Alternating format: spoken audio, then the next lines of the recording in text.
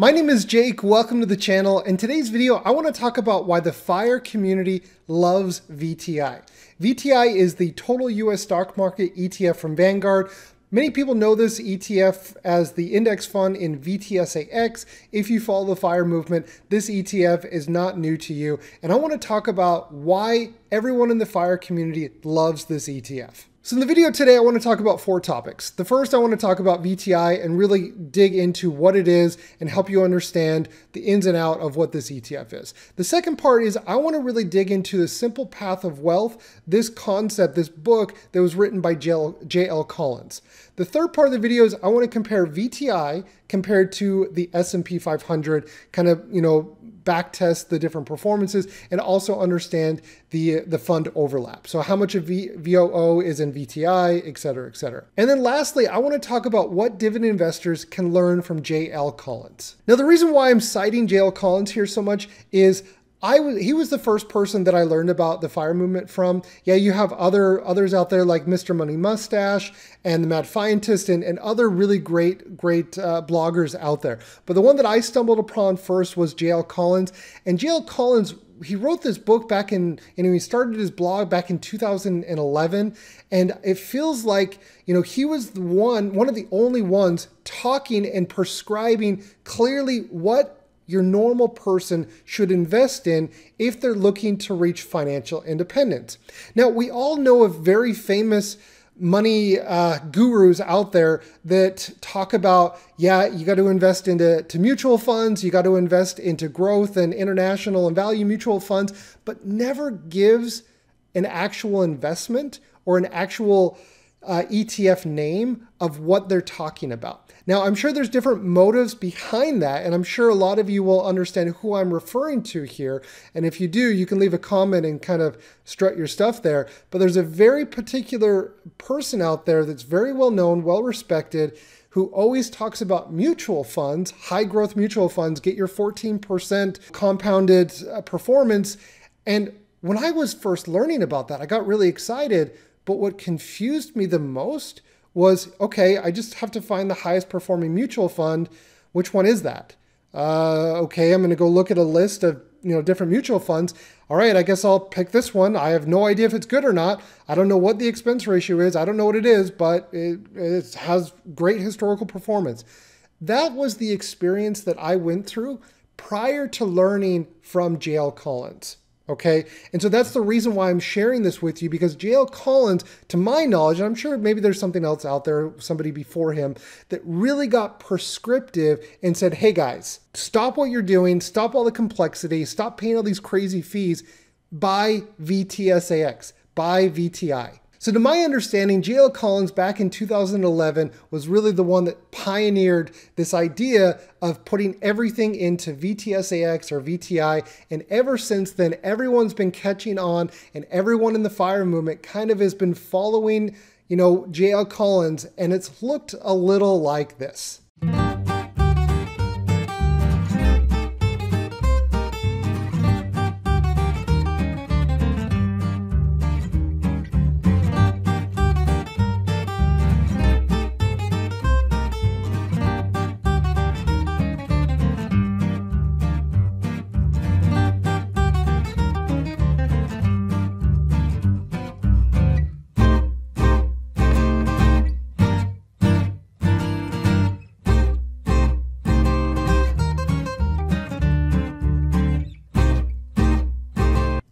Oh my gosh. Oh, I bet you weren't expecting that one. All right, cool. So anyways, let's take a look at VTI. So VTI is the total US stock market. So there's no international, there's no bonds. This is just pure equity. And so if you invest into VTI, you immediately are purchasing a stake in the American economy. Okay, you purchase one share or one fractional share of VTI, you get instant ownership or a slice of ownership into the American machine, okay? And so the way that this ETF is structured, this is a passive index fund or an ETF, right? So VTSAX is the index fund version.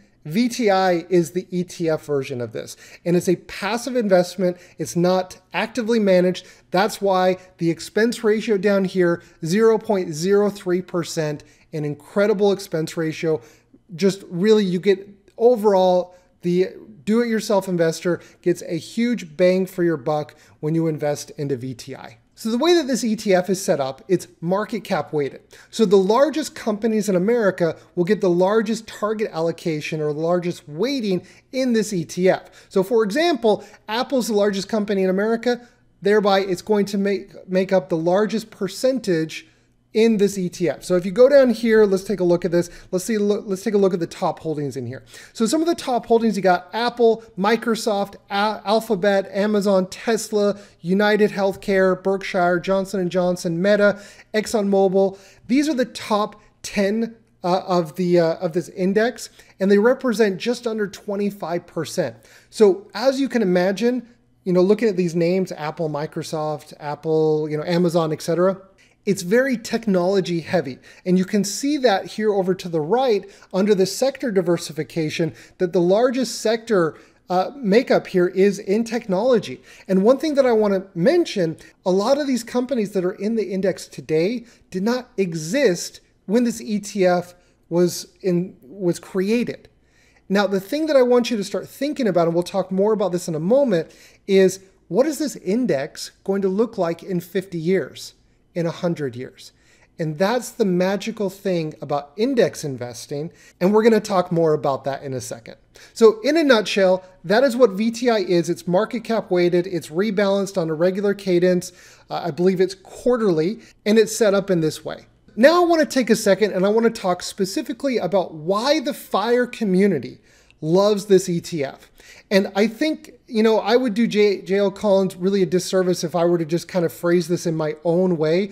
I'd rather give him the credit, and I'd rather share my screen here and read through from his blog. And I'd highly recommend his blog if you're interested in learning more about the FIRE movement. This is not a flashy website. This is a blog that was built in 2011, and it looks the same today. He's not really done any modifications to his blog. So it's very, very much in its true original form. But I want to read off what J.L. Collins has to say about why he loves VTI or VTSAX. So the first thing here is why the FIRE community loves this ETF is the rock bottom costs. Now, what you have to understand is when J.L. Collins was writing his blog and writing his book and talking about all of this, index fund investing was really a minority of what was out there. There was not a lot of assets under management in index investing. And that all happened with Jack Bogle back in the 70s. Okay, so that's what he's talking about with the rock bottom costs. The second thing is broad diversification. Really what it's saying here is you own a slice of all of America. You get instant diversification to every company in the United States.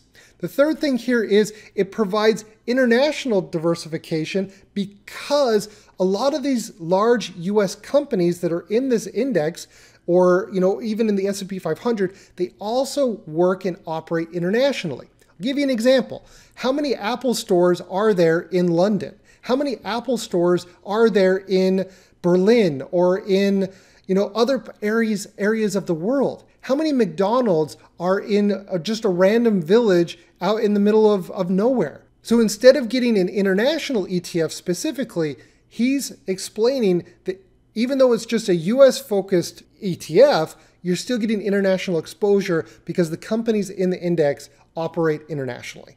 The fourth here is that stocks provide the highest return of any investment class. And now what he's talking about here is he's comparing, equities versus bonds or maybe commodities. So what he's saying is VTI is pure equity based, it's pure stocks, no bonds. You're going to get the highest return over an extended period of time. The fifth thing here is that stocks, or equities in this case, are a great hedge against inflation.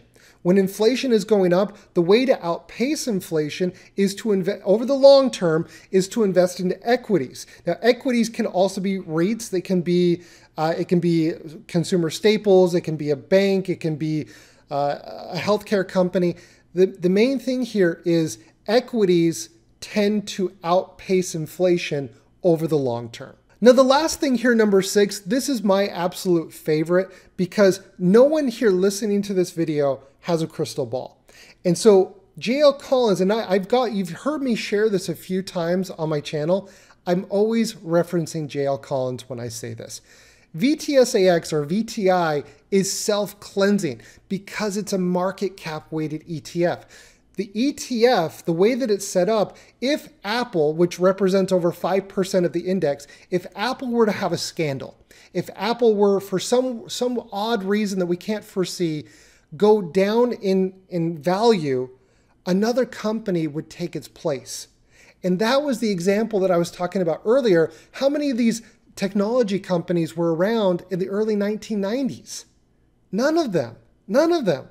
And what is going to be hip and popular in 20 years from now, in 30 years from now? No one knows. And that is why index investing is such a great way for, why the FIRE movement loves this, is because it's self-cleansing. You don't have to have a crystal ball. All right, so before we go in and we take a look at the differences between VOO and VTI, so the S&P 500 and the total US stock market, I want to take a look in just for a second and look within Seeking Alpha at the yield on cost of an ETF like VTI. So generally, you're not going to see a dividend investor, just invest into VTI, but it's important to kind of see, well, what would the potential return be just from the dividend? And so let's take a look at that now. So the dividend yield, it usually hovers around 1.5 to 2.5% generally. If you can get VTI at around a 2% dividend yield, you're doing pretty good because generally you're not going to see that. And in fact, what we can do is let's take a look at the average here. So the average dividend yield over time, you can see here, it's hover between 175 and maybe just under 2%. So this is the average dividend yield. If you were dollar cost averaging, which most people in the FIRE community do, this is the average dividend yield that you could assume. But what I want to look at is, really this is what I want to look at is the yield on cost. So if you're dollar cost averaging, you're going to see a good rate of return when it comes to the dividend CAGR. So just because this is, it's a total US stock market, it doesn't mean that it's not pumping out a ton in cash flow and dividend income. So what you can see over the last 10 years, this ETF, VTI, if you were to bought 10 years ago, you currently have a 4% yield on cost, which is actually not really that bad. I mean, considering that the share price is exploding relative to other investments that would give you a similar yield on cost, it's pretty impressive. So before we dive into the performance, the historical performance of VTI versus the S&P 500, I think it's important to understand what the fund overlap is. Fund overlap is what is the percentage of VOO or SPY, for example, in VTI? So let me dumb that down for a second. What percentage of the S&P 500, which is 500 companies, is represented in terms of weighting with the total US stock market ETF in VTI? Okay, so I hope that makes sense. What you can see here is that 99.4% of the S&P 500 is in VTI, makes complete sense, and that 13.3% of VTI's holdings are in SPY. Now, the thing that's important to understand is, yes, VTI has anywhere from 3,300, it fluctuates, but over 3,000 companies are in VTI and 500 are in SPY. But the important thing is the weighting, okay? The weighting here is 84%. So you're getting an 84% fund overlap. And so a lot of people ask, well, should I get VTI or VOO or should I get both? To be very honest, you can see the numbers here. You can do the math for yourself. 84% is there's pretty significant overlap. So if you only wanted to choose the one, okay, I don't think you're necessarily going to miss out per se on market growth or opportunity. It really comes down to your personal preference. I know a lot of 401k plans don't offer the total US stock market. So just rest assured that with the S&P 500 on a weighting basis, you're pretty well represented in terms of the market because it's all market cap weighted, right? So in my opinion, if I had the choice between VOO or SPY, VOO, S&P 500 versus total US stock market, I personally would choose the total US stock market because why not? Because why not? So, and we'll take a look at the performance and you can do, you can make that assessment for yourself. But just in terms of full disclosure, in my Roth IRA, my HSA and such, I have a heavy amount allocated to VTI and I don't own the S&P 500 in those. But in my 401k, where it's only available, where the S&P 500 is only available, I invest in the S&P 500. All right, so now let's take a look and let's compare VTI with the S&P 500. You should be able to do this in Seeking Alpha. You don't need the premium to be able to do this comparison. If you do want to sign up to Seeking Alpha Premium, I will leave a link in the description below. You will not get a better price. So if you use my link, you'll currently be able to get 58% off. So instead of $240, it'll only cost $100. But yeah, it is an affiliate link. If you do use it, I do benefit and I greatly appreciate it. Anyways, so the key thing here that we want to take a look at is we want to look at the price return and we want to look at the total return. If you watch my last two videos, you are pretty much a pro when it comes to total returns by now. I'm hoping, because I've talked about it so much. All right, so a couple of things that I want to take a look at. First, let's look year to date price return, which is just the share price. So if you were to go on google.com or Yahoo Finance, this is what you're going to see. In terms of the total return, this is with the dividend reinvested. So year to date, the S&P 500 is doing just a little bit better. Okay. Now bear in mind, there's like what, 88% or 84%, I think it was, a fund overlap. So we shouldn't expect a huge variation or a huge delta between the two. Okay. So let's take a look at, I mean, come on, look at that. You can't even see the two colors. So over the last 10 years, the price return, you've done a little bit better with the S&P 500. Now, bear in mind, the S&P 500 has a bit more weighting towards growth. And over the last 10 years, we all know that growth has outperformed. So that's important to note. When it comes to the total return, the S&P 500 is still outperforming. All right, so now let's take a look at a further date here. And I think throughout the video, I may have said 1992. I don't know why I said 1992. It came out in 2001. So I'll probably have to go back in the video and edit that. But this fund, the inception date was in 2001. So what we'll do is let's take a look from 2002. Let's take a look at, January 1st, 2002. Now bear in mind the dot-com bubble is still a thing at that point in time. So we can maybe expect some crazy numbers here. But anyways, let's take a look and let's see from the beginning of 2002 up until today. The price return, VTI has actually outperformed the S&P 500 over that time period. And when we compare the total return, it's actually also still beating it. So it's pretty much as expected with an 84% fund overlap. I think this is pretty reasonable. VTI has outperformed the S&P 500 on a total return basis. So lastly, I want to talk about what dividend investors can learn from J.L. Collins. I want to start by reading this quote. There are many things money can buy, but the most valuable of all is freedom. Freedom to do what you want and to work for whom you respect. That's what it ultimately comes down to, is freedom. The reason why we invest is hopefully for a specific goal.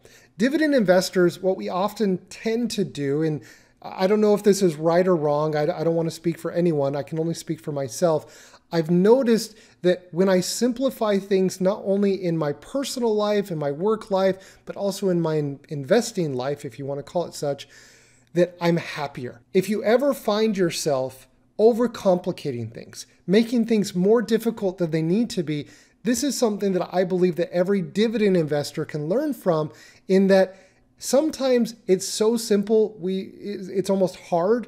And I think we make our lives a lot harder than we have to by going crazy with our portfolio allocations, with the amount of companies and investments that we hold. We maybe try to over-engineer things. But something that I've learned, and I think every dividend investor can learn from J.L. Collins, is the simple path is really what leads to long-term success. And if you can somehow, even if it's just a small amount, if you can simplify your investing strategy, it will set you up for long-term success.